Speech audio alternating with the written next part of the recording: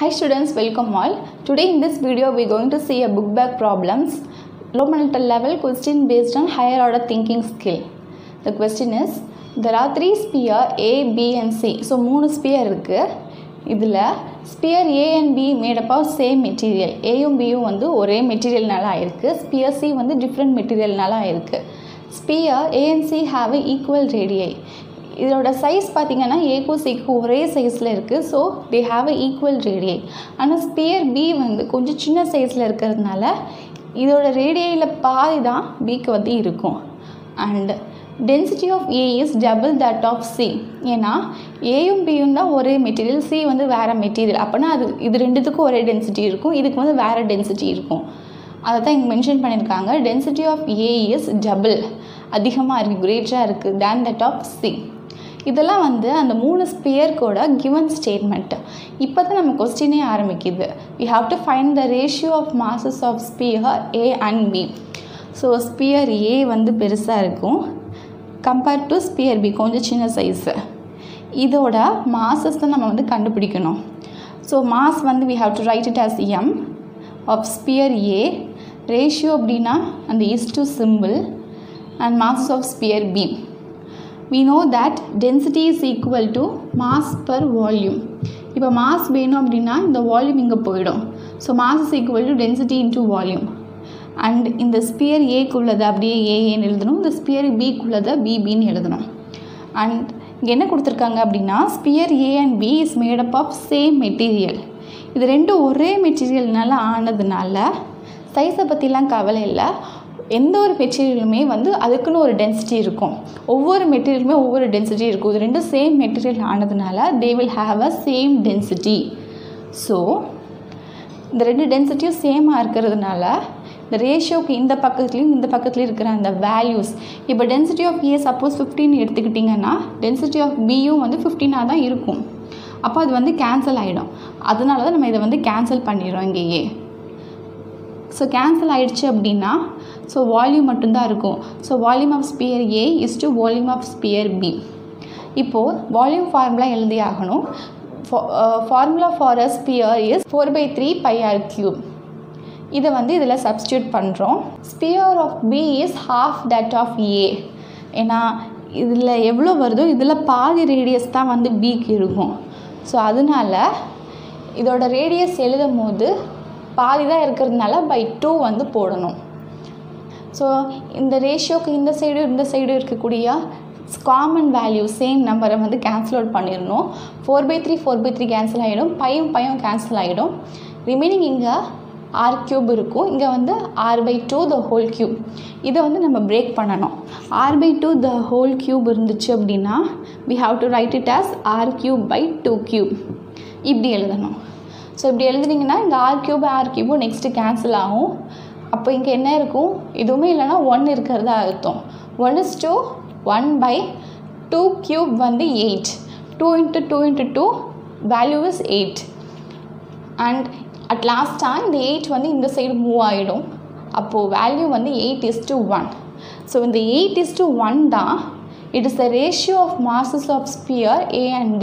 Next அடுத்த question, we have to find the ratio of volume of sphere A and B. So sphere A and B ஓட volume find out பண்ணணும். So previous சம்மோட அப்படியே பாதி answer தான் இங்கேயும் வரும். So volume of sphere A is to volume of sphere B. வால்யூமோட formula note பண்ணி அதை வந்து இதில் சப்ஸ்டியூட் பண்ணணும்.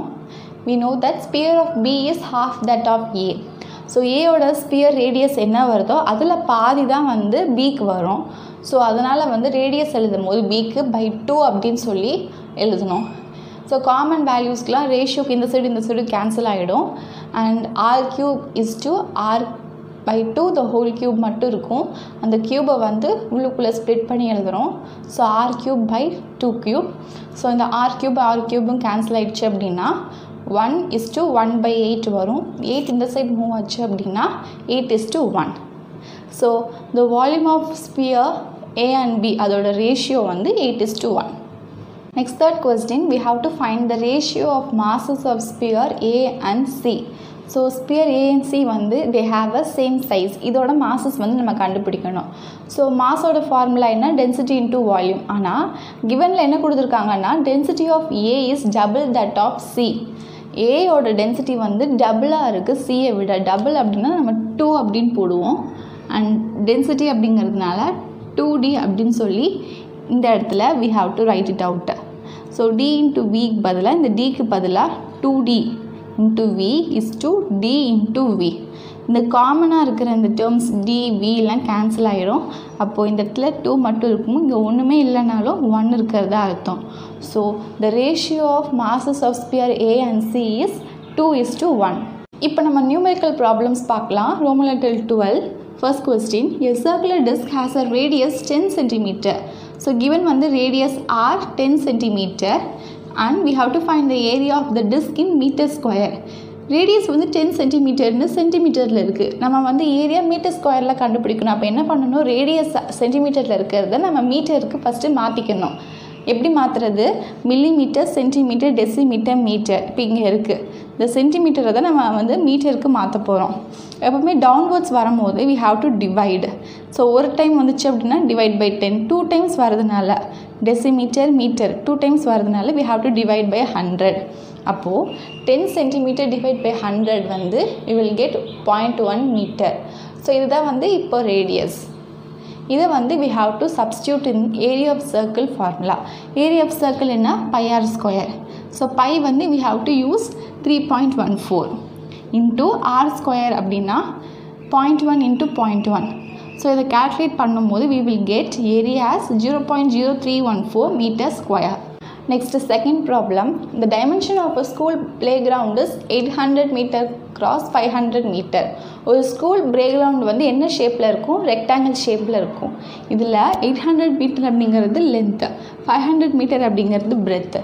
ஸோ இந்த லென்த்து பிரெத்தையும் ஃபஸ்ட் எழுதிக்கிறோம். என்ன கேட்டிருக்காங்க? we have to find the area of this playground. அப்போது இந்த ரெக்டாங்கிள் அப்படிங்கிற அதுக்கு ஏரியாவோட ஃபார்முலா என்ன? Length into breadth. இப்போ லென்த் வந்து சப்ஸ்டியூட் பண்ணணும், பிரெத் சப்ஸ்டியூட் பண்ணணும். இது ரெண்டுத்தையும் மல்டிப்ளை பண்ணி கால்குலேட் பண்ணால் we will get 4 lakh meter square. இதுதான் வந்து இதோட area. Next third question. 2 spheres of same size are made from copper and iron respectively. அப்போ 2 ஸ்பியர் இருக்குது, ரெண்டுமே சேம் சைஸில் இருக்குது. ஒன்று வந்து காப்பர், இன்னொன்று வந்து iron. we have to find the ratio of masses. ரெண்டுக்குரிய mass என்ன அப்படின்னு சொல்லி கண்டுபிடிக்கணும். and the given is density of copper is 8900 kg per meter cube and iron is 7800 kg per meter cube. இது ரெண்டுமே சேம் சைஸில் இருந்தாலுமே ரெண்டுமே வந்து வேறு வேறு material, different material. So we have to find ratio of masses அப்படிங்கிறதுனால ratio is to symbol and this is mass of copper, இது வந்து mass of iron. இப்போ இந்த mass which is equal to density into volume அதை வந்து இந்த ஃபார்முலாவில் substitute பண்ணுறோம். இப்போது சேம் சைஸாக இருக்கிறதுனால ரெண்டுக்குமே வந்து சேமான வால்யூம் தான் இருக்கும். அப்போது இந்த வால்யூம் இங்கே ரெண்டையும் கேன்சல் பண்ணிடலாம். அப்போது density of copper is to density of iron. இதில் வந்து வேல்யூ கொடுத்துருக்காங்க 8900, 7800. ஸோ அந்த வேல்யூவை சப்ஸ்டியூட் பண்ணோம் அப்படின்னா இங்கே 0 கேன்சல் ஆகிரும். அண்ட் இங்கே 89 இருக்குது, இங்கே 78 இருக்குது. இந்த 78 இங்கே வந்துடும். இங்கே ஒன்றுமே இல்லைன்னா 1 இருக்கிறதா அர்த்தம். ஸோ 89 divided by 78 வந்து calculate பண்ணால் 1.14 is to 1. ஸோ இதுதான் வந்து it is the value of ratio of masses of copper and iron. Next, fourth sum. A liquid having a mass of 250 gram fills a space of 1000 cc. ஒரு லிக்விடோட mass வந்து 250 gram.